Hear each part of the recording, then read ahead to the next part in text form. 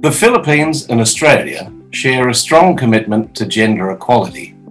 But late last year, with the release of the World Economic Forum's Global Gender Gap Report, we received the sobering news that on current trends, gender parity will not be achieved for almost 100 years. That obviously means that none of us will see gender parity in our lifetimes. So we need to ask the difficult questions: what went wrong and what more needs to be done?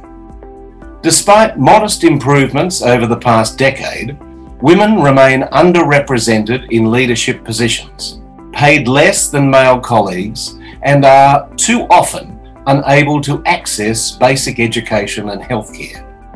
With COVID-19, these conditions are likely to worsen for women and girls in the Philippines and around the world.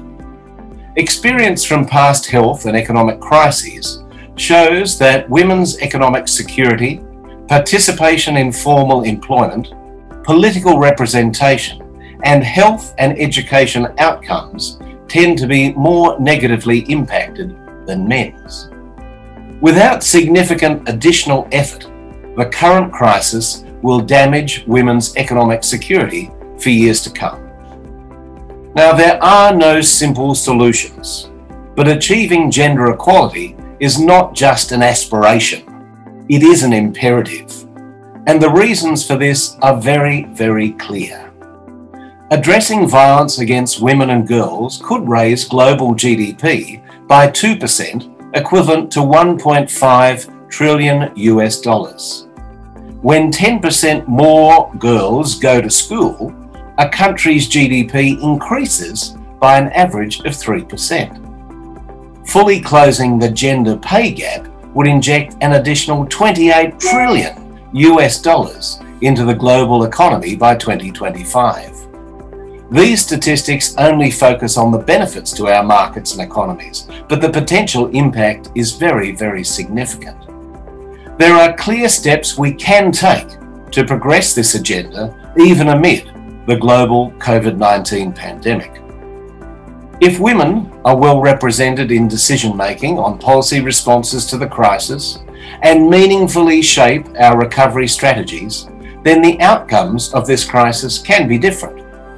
The moral and economic imperatives to invest with a gender lens to unlock women's and girls' potential are even stronger in the wake of the pandemic. Governments and the private sector can ensure the investments they make to spur economic recovery empower both women and men. This will unlock new opportunities, mitigate market risks, and build long-term economic resilience.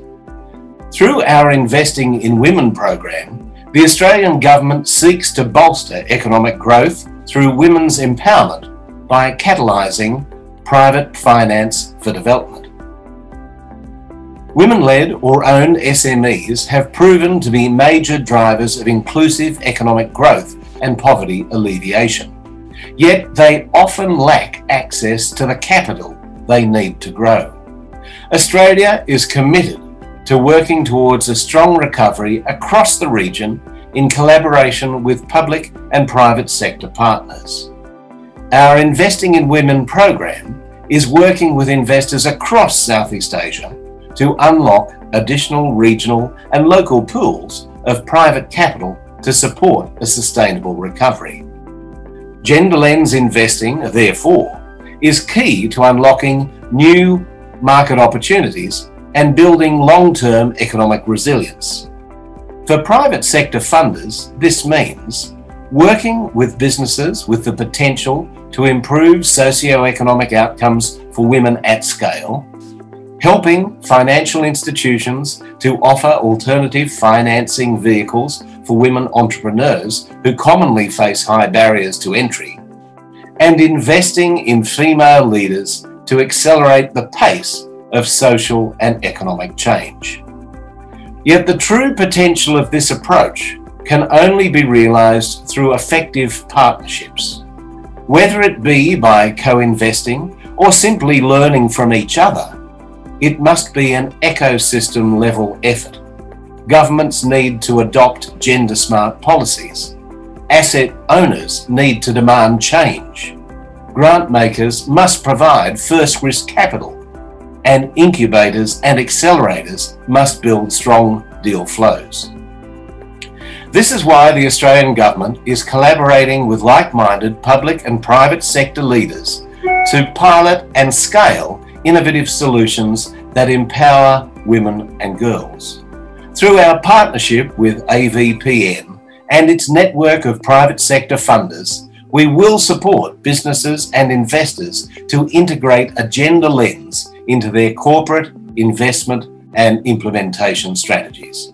We invite local funders, resource providers and capacity builders in the Philippines to become part of this new gender-smart investment ecosystem.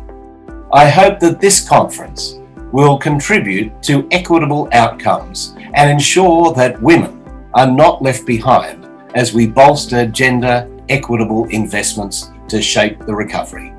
Thanks very much. All the very best.